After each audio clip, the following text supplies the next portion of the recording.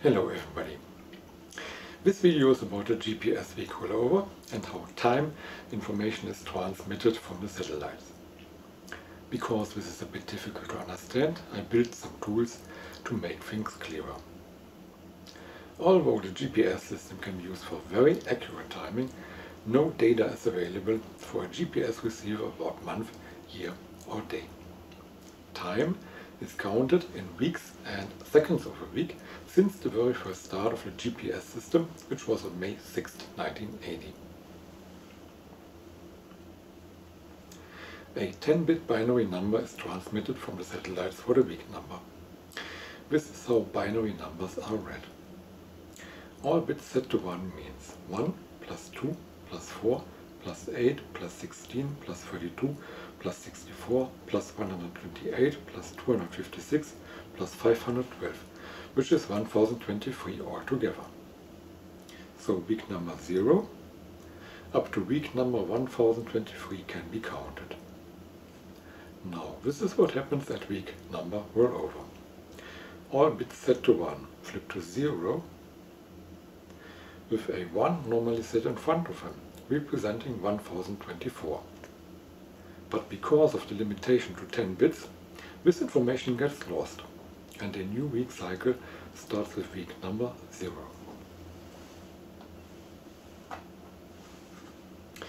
This happens approximately every 19 years and 7.5 months. The first week rollover was on August 22, 1999, the second on April 7, 2019.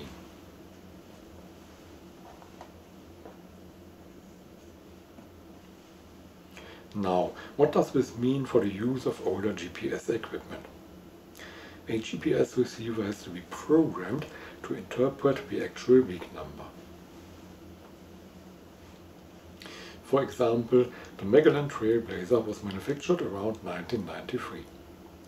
When it is switched on for the first time with data lost, it will display the date May 6, 1980, which was the start of the GPS system.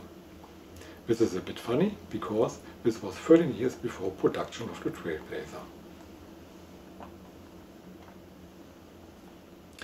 When satellite data is available, the week number is used for setting the date. Because the Trailblazer was developed in the early 90s, it will expect to be at the end of the first week cycle or the beginning of the second week cycle. Unfortunately, it gets stuck in this time.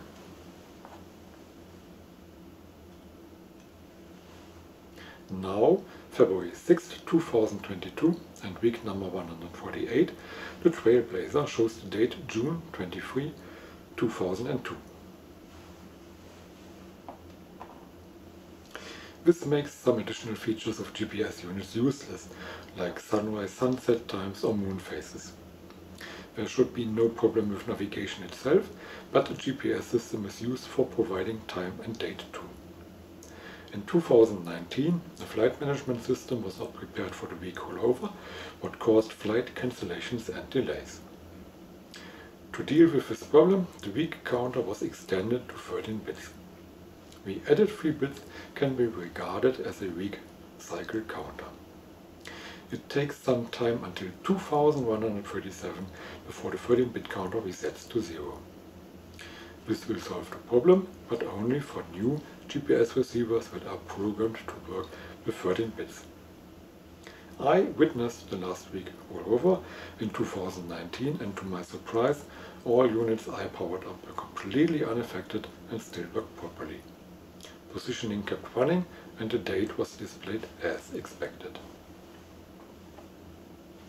There is one unit that shows the GPS time in weeks and seconds, the Trimble Scout or Scoutmaster. Finally, you can catch a glimpse at this historic moment I captured on video.